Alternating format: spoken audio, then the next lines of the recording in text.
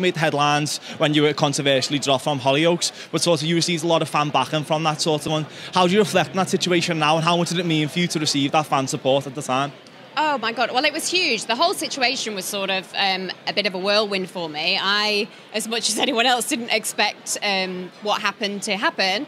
And so it was really important for me to receive the support that I did, and the continued support. I think it's been so nice that people have sort of spoken out for me and have supported me, and what's nice is that I've been able to sort of continue that messaging and been able to actually go, it's time for me to take control, and that means that everyone else can do that as well, and be that spokesperson and sort of pave the way for other women to stand their ground and do the same thing. And so what are you working on now, and what's coming up in the future?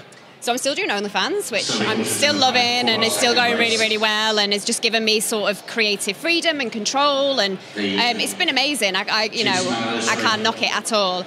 I've got her podcast called Hot and Bothered, so I'm currently recording season 2 of that, and that's out on Apple and Spotify and everywhere you can get podcasts, and that's been great. I've just been speaking to guests about taboo subjects, and again, just opening up those conversations and using my platform for that. And then I partnered with some amazing brands over the last nearly 2 years now, which is crazy.